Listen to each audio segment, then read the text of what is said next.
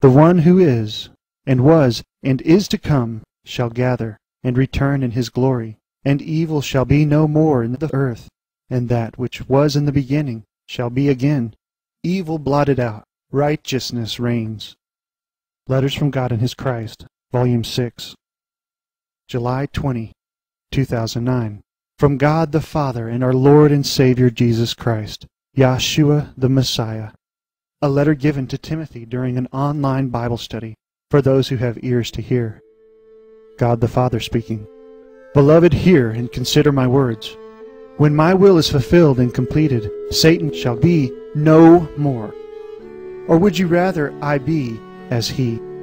Therefore, my sons and daughters, consider this, and pray, and seek my face according to this truth, if in my word, as it is, and was in the beginning, written in my chosen's own language, there was no trace of this doctrine of hell and torment, as it is spoken among the churches of men. How is it now come to be in the new covenant scriptures? Consider and pray, and seek my face by him alone, who is my image given to men, so they may know me, says the Lord. Do not be deceived, my beloved ones, by him who is a very subtle deceiver. He knows his time draws short.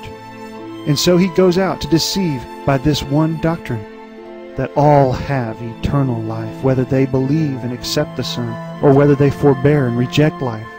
He is deceived and deceives, being also the father of lies, saying within himself, I will be like the Most High.